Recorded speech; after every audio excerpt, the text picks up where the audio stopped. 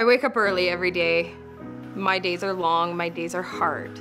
Even though it is a male-dominated industry, I want to jump in there, I want to get both feet in, I want to be just like my dad and be fearless. It's not easy some days.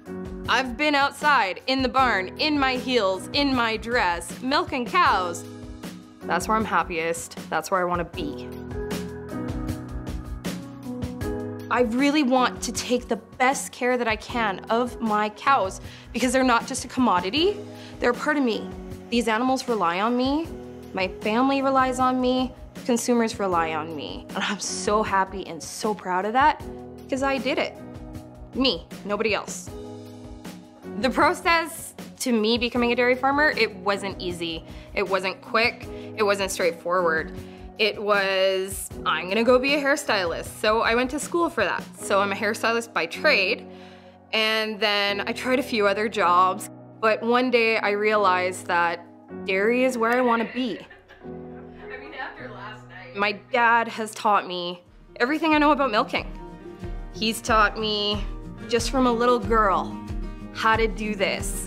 And I'm making a difference, and I'm providing a quality product for consumers out there to enjoy, and that's because of working with my dad.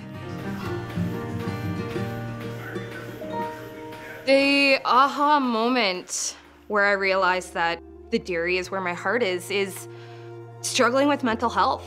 It's a difficult world out there, but the cows are a constant. You can't just stay in bed. You have to pick yourself up, and you have to keep going. Why should something hold you back?